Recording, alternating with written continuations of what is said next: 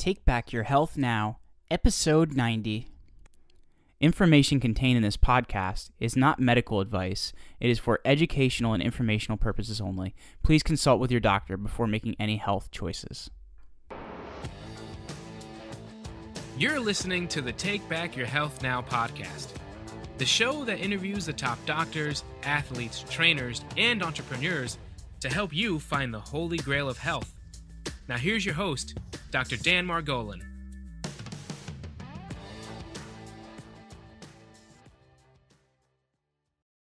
Hi, this is Dr. Dan Margolin with another segment of Take Back Your Health Now, where we pull out all the stops in search of health's holy grail.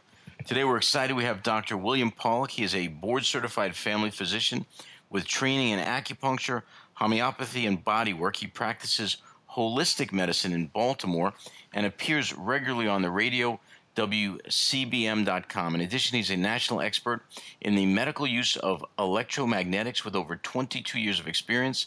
In recognition of this experience, he has appeared on the Dr. Oz show regarding magnetic therapy devices. As part of his work with this technology, he has authored numerous books, including Power Tools for Health.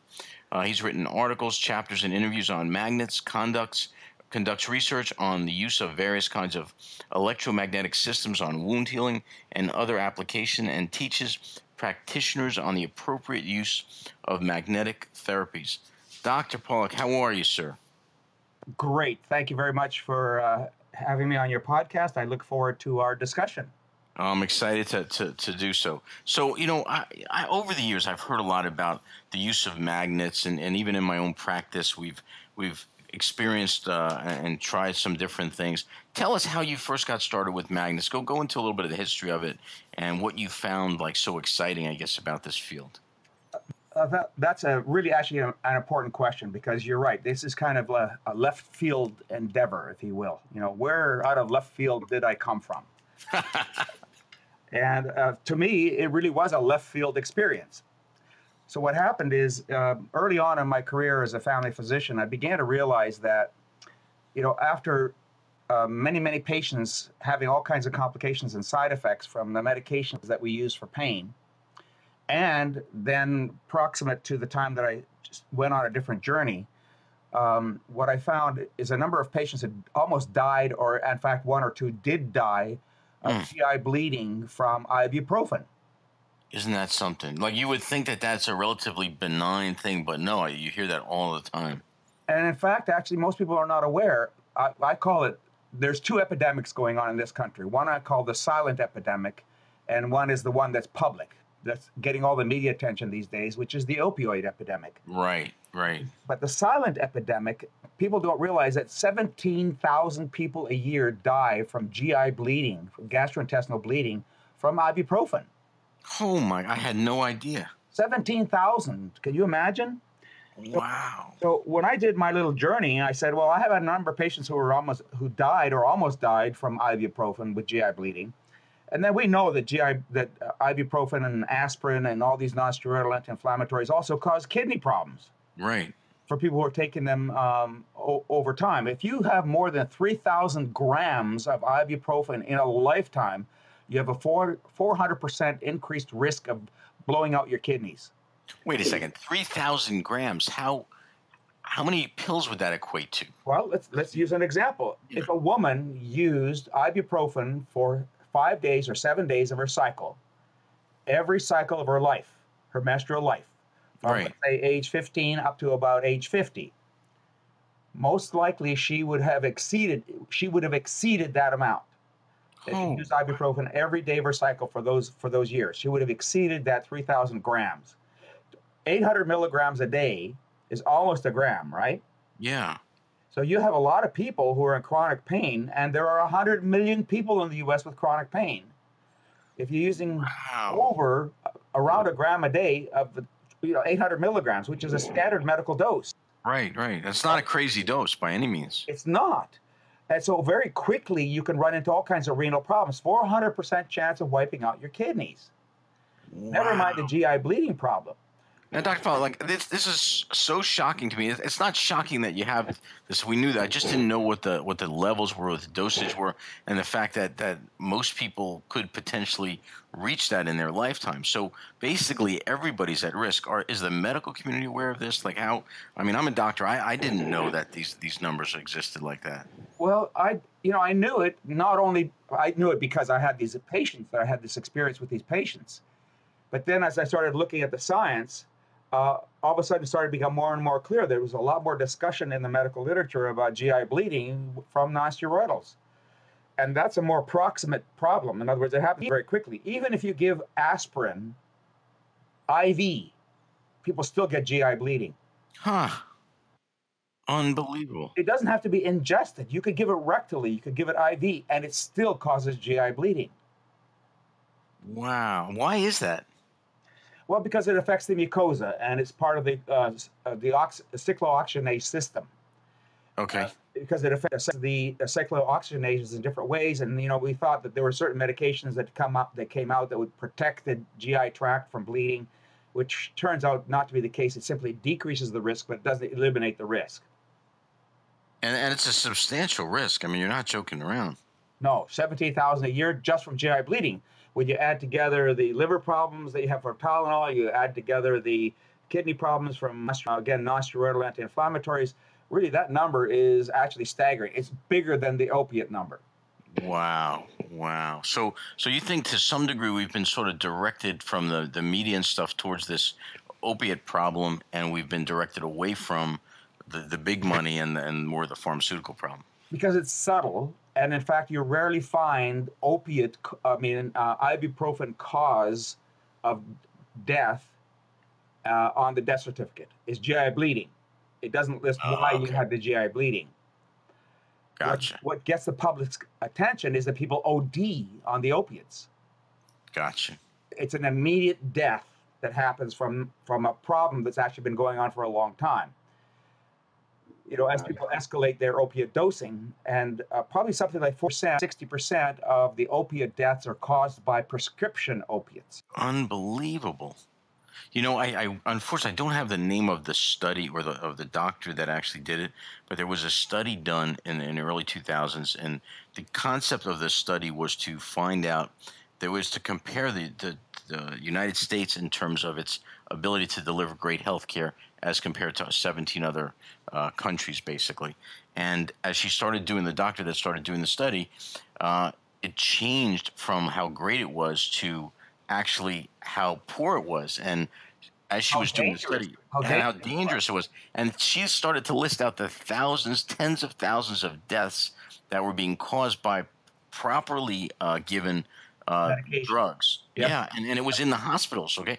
And then years later, she was going to do a follow-up study, but she was killed by the same thing. Somebody gave her a dosage of medication that interacted with another dosage, and she died and could not finish the second study.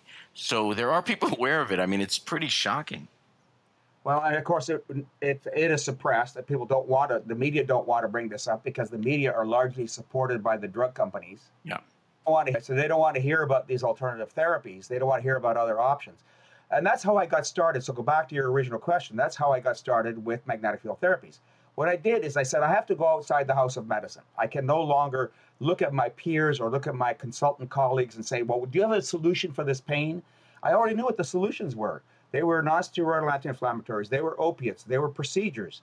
So there were lots of toxic solutions. And right. they clearly were not good solutions. So I started studying acupuncture through a program for physicians through UCLA. And while I was doing that program, now this was going back a ways, this was 1990, as I was studying acupuncture and I tried to do acupuncture, people at that time were not open to acupuncture at all. Okay. Stay away from me with that needle. I don't want that needle. Right. With a different solution. I'm used to pills. Don't come to me with that needle. Right. Understood. So I started looking at other ways of doing acupuncture other than using needles. Now, Dr. Pawluk, let me just ask you: when you're saying you're starting to treat patients, What specifically were you looking to treat? Like, what were the things that you were seeing that the patients were running through? Was it more pain or Oh, it was arthritis? pain. What was It was it? pain. Was okay, That gotcha. was a primary generation of my going on a journey outside the house of medicine, was Okay, managing pain, gotcha. because that's what ibuprofen is used for primarily, right? Is pain. Yeah. So when I did acupuncture, it was primarily for pain management. Of course, acupuncture can be used for a whole lot of other things. But I discovered that magnets, they were using magnets in the Orient, and I started using magnets on acupuncture points. And lo and behold, I discovered she did EMG testing, nerve conduction testing with magnets on acupuncture meridians, and bingo, they had an effect instead of needles, because sometimes you can't do needles in children. And Right. some people obviously don't want needles. And so the Oriental cultures, China, Japan, Korea, they discovered that magnets used on acupuncture points could have significant acupuncture benefits. Okay. So that's how I got started. So I started That's- working with small, tiny magnets on acupuncture points and started seeing all kinds of benefits. Then I said, well, being a curious person, being somewhat academically oriented, I said, well, why? Why is this happening? What's the mechanism? And then as I started doing more research, I discovered that a lot of the science behind this was actually behind the Iron Curtain. Really? So it was in Russia. Now, why is that? Why is that? Um, well, I sort of jokingly tell people had more engineers in Russia than they had pharmacologists. Understood. In other words, they couldn't afford the drugs, but they had lots of Understood. engineers, Yes. right? So you can Understood, develop devices that do something similar in the body, and they had a better sort of sense, a bioengineering sense, in how uh, electromagnetic fields, electrical fields, could affect the body. And so they developed more technologies to the body, affect the body through that mechanism. So by necessity, they moved in that direction. Understood. Doc, let me ask you a question. Just going back to the acupuncture for 1 second, and these are those called meridian points, the points where the acupuncture is actually done? Yes, acupuncture is done on points, acupuncture points, and there are well over 600 in the body. Most acupuncture points, but not all, on acupuncture meridians, and there are 12 meridians in the body. So when you stimulate an acupuncture point, you then create a wave of energy moving down the acupuncture meridian. So conceive of it as basically you plugging in a source of energy in your home into an outlet. Okay. Not only can you power your outlet, but if your source of energy actually creates more energy than it receives, then that energy goes back into the power line system. Okay. Wow. So with acupuncture, you're basically putting energy locally, you're creating a current, an injury current locally, but at the same time, you're creating current flowing back into the meridian system. That meridian system has a 24-hour clock, and physics has been described. What happens is it's a DC current system. It's not flowing along a nerve. It's not flowing along a blood vessel. Okay. It's a collection of the way the anatomy of the body works to be able to create charge and energy flowing through the body. It's complicated, but basically it's another circulatory system in the body. How did they figure this out? I mean, you're not talking about something that's not accepted anymore. I mean, I know years ago in the 80s, this was not accepted. But now, I mean, I've read articles in some of the medical literature where they completely have proven this to be the fact.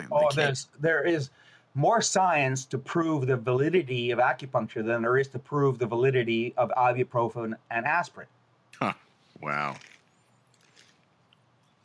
Dr. Pawluk, how did they figure this out? This is going back hundreds and hundreds of years, right? Well, no, actually thousands of years. Thousands of years. Okay. How did they do that? The Chinese have been using acupuncture for probably 3,000 years. Wow. So who knows what the start of this was? I have a cartoon on my wall that shows cavemen throwing spears onto a mastodon, and the mastodon is saying in his head the little cartoon caption, "Oh, my back pain is better." So that's how I'm going to write that down. So that is how they originally did it, huh? Who knows? I love it. I love it. So, all right. So You could have a theory, that aliens came down and downloaded this information to us. Sure, sure. Well, and I've seen patients, a good friend of mine, I've seen rid his Achilles tendonitis from acupuncture. I've seen another woman got rid of her migraine. She was just in last week and was telling me how great acupuncture was. So you switch over from acupuncture now and you switch over to this pulsed electromagnetic fields. So what happened then is the genesis and the origin of the journey was the acupuncture in 1990 because Americans were not ready for it. I started working with magnets and discovered that magnets stimulate acupuncture points and meridians. Even the Chinese knew this.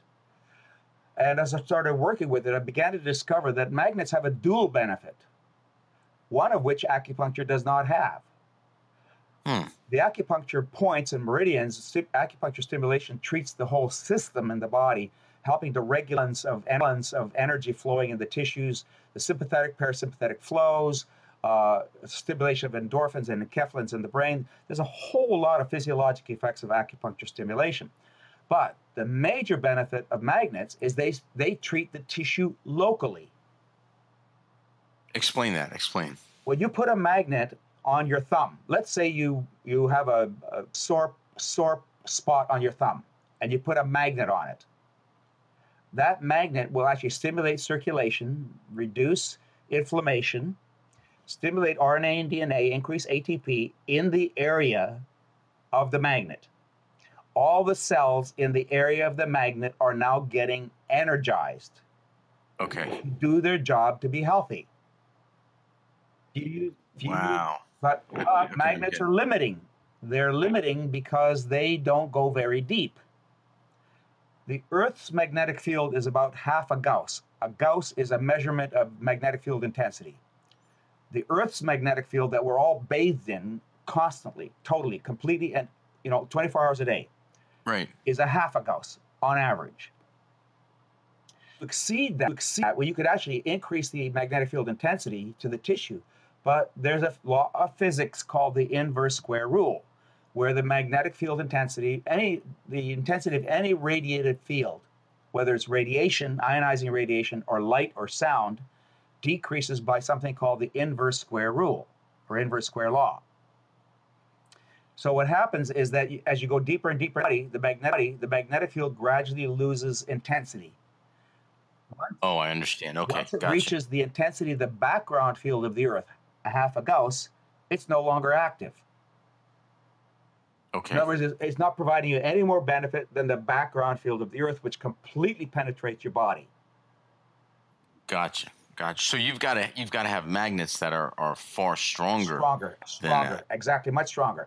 And pulsed electromagnetic fields solve that problem. They do. Now, what's the difference? Just tell me the difference. Is it that pulsation of the magnet that allows it to penetrate deeper? It's frequency. It's frequency. Okay. All right. So there are different frequencies. Microwaves that we get from our cell phones do penetrate into the body, but they're like a microwave oven. They heat because they're absorbed by the body. The wavelengths are so extremely short they don't penetrate the body. As you lengthen the wavelength, as you make the wavelength longer, those wavelengths penetrate the body completely. Okay. So in other words, something like 300 megahertz, which is still a fairly high frequency, is the length of the body, top to bottom, from head to toe. Right. That's 3 meters. Once you get below that in terms of frequency, the wavelengths become extraordinarily long. So that means the body does not stop the magnetic field. Gotcha. It passes all the way through. And is that desirable? Yes. Okay, understood. So now you're really getting into that frequency that is absolutely able to penetrate, and now's when you start to see the real therapeutic effects of this. That's correct. So magnetic fields are the effect of magnetic fields is based on something called Faraday's law. The higher the intensity of the magnetic field, the more charge is created in the tissues. In other words, the magnetic field interacts with all of the ionic structure. Right. And what cell doesn't have ions in it? No, I mean, your body is basically an electromagnetic field. It's a complete electromagnetic field. And Faraday's law and Gauss's law say that all electromagnetic fields interact. And when you have a stronger magnet than what the body produces, then the body becomes charged by the magnetic field. Charge, you stimulate repair processes. Wow, I never imagined it like that. That makes total sense. Now, if you take a healthy cell has its own magnetic field. If you stimulate it with a relatively low intensity magnetic field, it'll say, "Oh, I was tickled. Wasn't that nice?" But then it says, "Okay, well, I'm done," and moves on. But if a cell is not healthy, if it's stuck in its health, it's not balanced, ionic charge builds up on the outside of the cell because the membrane channels, and there are hundreds of membrane channels, the membrane channels become stuck. Charge builds up on the outside of the cell, largely through calcium ion channels, potassium and sodium ion channels. Those channels have to open up for a dialogue between the interior and the exterior. Once you open the channels, then all of a sudden everything equilibrates. Charge builds up inside the cell that causes the energy to be able to be transferred to ATP and the mitochondria. Wow! So you're basically power charging the cells. You're power charging. That's why I call the book "Power Tools for Health." It's a double meaning. Gotcha. Well, Doc, what conditions are we talking about? So you power charge these cells. They are now more capable of doing what in terms of health? And tell us about that. So yes, in our book, I have over 500 references. The first one of the second chapter in the book is basically talking about how fields affect the body, the different mechanisms. So we talked about improving circulation. We talked about improving charge in the tissues, stimulating RNA and DNA, increasing ATP, etc. So there are over 25 different mechanisms that magnetic fields have in stimulating the tissues. So if you take those mechanisms, and you apply them to virtually any health problem, what happens to the body? You get healthy. It rebalances. Yeah. But because we're a society that's focused on disease, and if you got this disease, you use this solution. If you have that problem, you use this solution, right? It's a single drug for a single problem. Right? You have to have a code, and then you just apply the solution. And that's what the drug companies, the pharmaceutical companies approve. Right. Well, we want to get beyond that. The body's extraordinarily complex. We have to move beyond the diagnosis and say, well, what's the diagnosis comprised of? It's comprised of the following physiologic, pathophysiologic, and pathologic issues. When we do that, then we understand the mechanisms of PEMFs. We know that they will then affect the cells and the tissues in ways. But if you go beyond that and say, okay, fine, I have arthritis, or I have pain in my back, or I have scleroderma, or I have hepatitis, or I have irritable bowel. Whatever the source of pain might be, what we're doing is we're actually healing the tissue. We're not treating the pain. It's really, I mean, the show is about looking for the holy grail of health. So what you're saying is really that you are not just necessarily trying to fix a disease state, you're trying to, one, prevent it, and two, probably even healthy tissues can be made healthier. You know what I mean? Like, how would this affect somebody that's an athlete that wanted to perform better in sports, for instance? Who can't use help after age 21? Sure.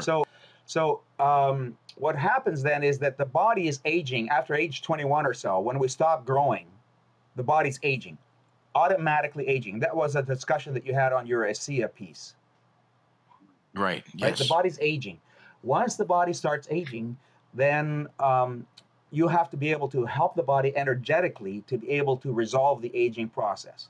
It's aging because it doesn't have the energy to be aging. PEMF therapy increases the amount of ATP in the cells. It builds ATP. But more than almost any other therapy, it not only increases ATP, it hydrolyzes the ATP. Which means what does that mean? It causes the ATP to actually turn into energy. Oh, I understand. Okay. So ATP is not energy, it's a precursor to energy. So this is actually so how. So let's take it from that viewpoint, right? So you have this ATP. We're going to hydrolyze it and turn it into energy, but then when that will use up some of the ATP. So how often could you do this so that you're not necessarily depleting the body of the ATP? Did you follow what I'm saying? Exactly. Except that PEMFs complete the. Once you've hydrolyzed your ATP, if you follow this cycle of ATP production, what it does is basically turns the hydrolyzed ATP and goes back and uses ATPases to regenerate more ATP. Okay, so you're actually speeding the cycle up for the most part. Exactly. And it's continually happening. So what you have to do is you have to make sure that the body has all the precursors.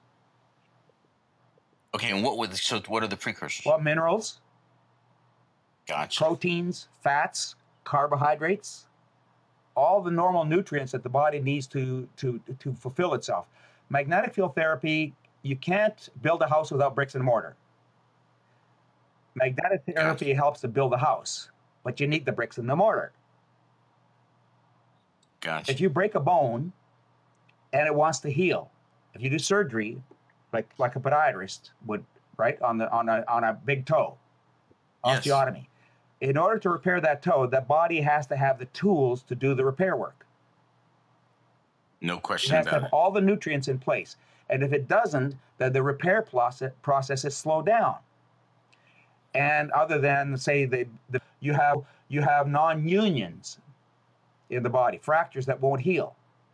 Why don't they heal? Because they're lacking energy or they're overused. Okay. So the FDA actually approved magnetic therapy devices 25 years ago to heal non-unions, even non-unions that have been there for 7 years or longer. You know, they're called bone stimulators, right? We're using one on a patient that came in a while ago. She has a fifth met fracture that is non-healing. So I guess it's the same concept that you're speaking about. Exactly. And I'll give you an example. My wife, actually, and being a proselytizer that I am for the technology, my wife broke her little toe, her fifth metatarsal. And it was it was angled out at probably about 30 degrees. Oh, wow. And so I said, well, it's a fracture. She said, let's go get an x-ray and see how bad. No, I don't want to do that. So what I did is I buddy taped it, put her in a platform shoe, put a portable magnetic system on her foot. Battery operated, portable. Wow. She used it 24/7. Next morning she woke up, 0 bruising, 0 swelling. Continued to use it for another 24 hours. The next morning she woke up, she walked a mile in tennis shoes. Wow. Did it for another 24 hours. The following morning, she woke up and walked 3 miles in tennis shoes and then never looked back. Unbelievable. Dr. Pawluk, so you are really, it's not just that, honestly, you're giving forth this concept of pulsed electromagnetic fields. I mean, as the doctor, you're also concerned with the nutrition. I mean, you're really looking at a broad aspect of this patient, right? So when they're coming into you, if I were to come to you with a problem, right, what would be the most common thing that you're seeing? I got pain, but what type of pain would you mostly be seeing? In my practice, because I have mostly a holistic practice, I mean, I don't work in the ER. I'm not a podiatrist or a chiropractor or an orthopedic surgeon. My practice is not predominantly musculoskeletal, but obviously my patients have everything. Okay. So the pain patients that patients that I see that have pain are abdominal, their shoulders, their backs, their elbows, their hands, and so on. So how would you work them up, and how would you decide like how much of the pulse electromagnetic field they would get, how much in terms of nutrition, like how would you balance those things out? Well, the first thing I do is go over their entire history and look at their diet, what they're eating. I get an A1C, I get a homocysteine, I do the usual sort of functional medicine workup. Okay, just for the audience, the A1C is for the diabetes, just to make That's correct. It's a 3-month average of the blood sugar, it's doing. And homocysteine measures the amount of, it can measure inflammation in the body, but it also measures the body's capacity to have better circulation, if you will. Okay. So you do all that, and you say, okay, fine, you were going to need to fix your diet because you got these other risk factors going on. Then, because you got your back pain, we're going to need to give you some anti-inflammatories. So anti-inflammatories could be curcumin or Mariva, curcumin or turmeric with bioperine, and then supplying them with basic minerals, a good multivitamin, vitamin D, EPA, DHA, in other words, fish oil. So put them on a basic protocol. If they have a fracture, then I have to use bone building nutrients. Okay. To help make sure they could repair it. If they don't have the nutrients, and you could also add collagen to this because PEMFs increase collagen, and bone is made out of collagen too. Sure. So put them on a protocol. Then you add the magnetic therapy and say it's going to help you with your pain almost instantly. But our goal is not to help you with your pain. I mean, that's a nice thing to do, is to reduce your pain. But our ultimate goal is to reduce the cause of the pain to the extent that we can. And we're not always successful with that, but to a great degree we can. And I see patients all the time get off all their meds. Wow. And when you're saying that, how intensely are they under this pulsed electromagnetic field? I mean, is it something that they would apply several hours a day? Is it 15 minutes? Like, how does that work?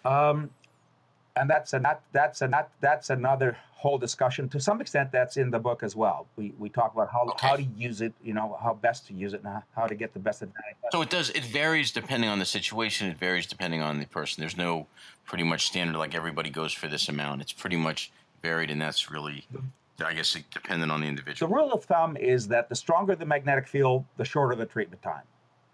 So what happens is get a magnetic system that's inexpensive.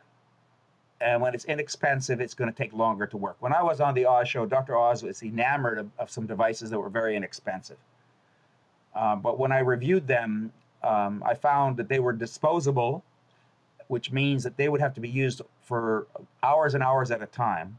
And then they'd have to buy another set in about 4 weeks. Oh, okay. That's not a good idea because people get frustrated. Well, they're expecting that because they bought something inexpensive and it's got this great reputation that all of a sudden it was going to cure everything. But they have to understand the natural processes of the body in terms of healing, because it's working through the natural processes of the body to heal itself. So higher intensity magnetic fields work faster and than low intensity magnetic fields. Most of the time, my emphasis for most people, because most of the patients that I see have chronic problems like low back pain or plantar fasciitis. Plantar fasciitis is not a one-day problem.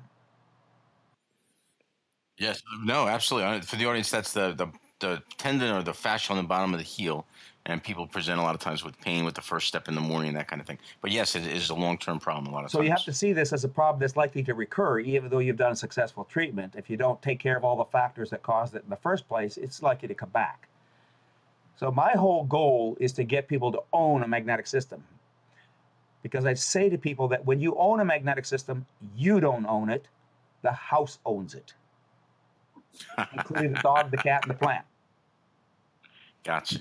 Because it treats pets. My pets, I have 2 Westies, and my Westies fight with my wife for time on the magnetic system. Wow.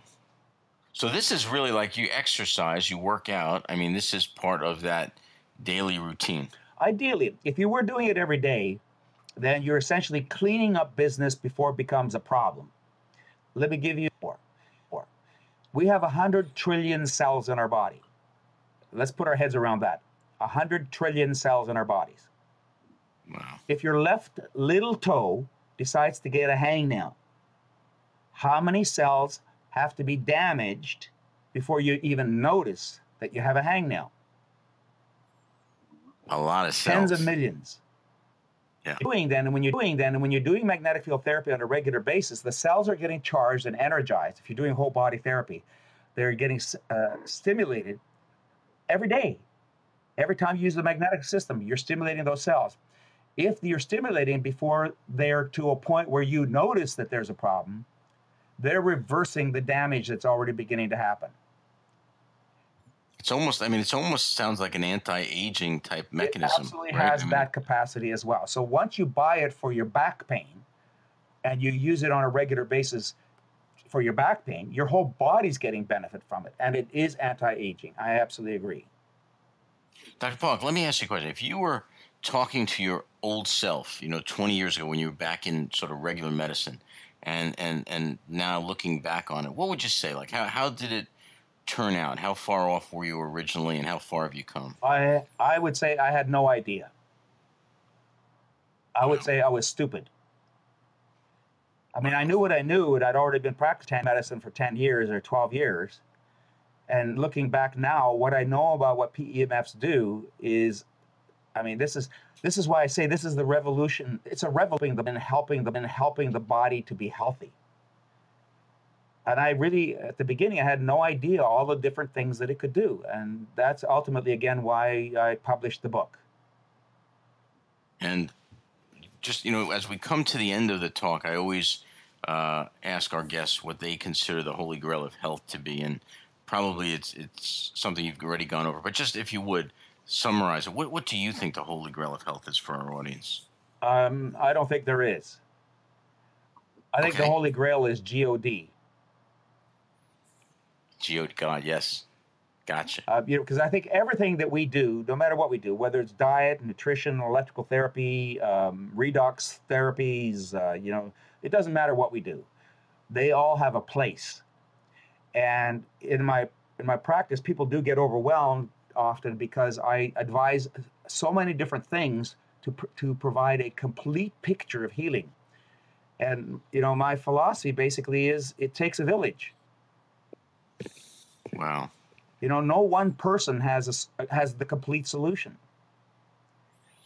And I have to say, having done this show now, and we're close to 90, I guess, different shows, and spoken to all these amazing individuals and people really on the cutting edge, there's a lot of pieces, and it's really like putting together pieces of a puzzle. And sometimes you talk to people and you go, yeah, they don't really have it. So, and then some people you're like, oh my God, they've got this amazing part of this puzzle right here. But it is a puzzle, and there are a lot of pieces. I totally agree. So your book is Power Tools for Health. And my website, for people who are interested, Power Tools is going to be out for another month. So in the meantime, if people want to get information, they can go to drpawluk.com. That's drpawluk.com.